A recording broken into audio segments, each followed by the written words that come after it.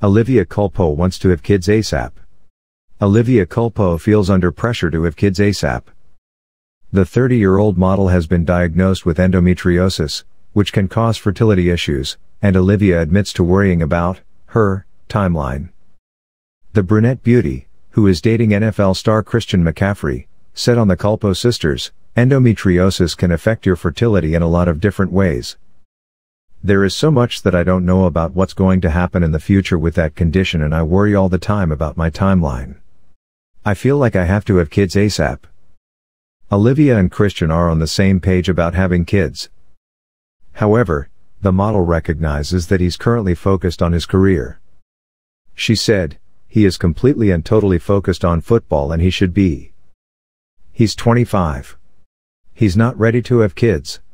When you add all of these fertility concerns, it's definitely very, very stressful."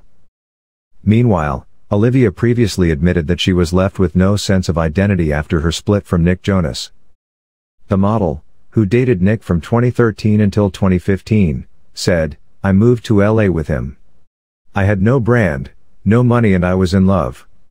That was great, right? But when he broke up with me, I was kind of left with no sense of identity. My whole identity was in him," which is a very common story of a young person in love.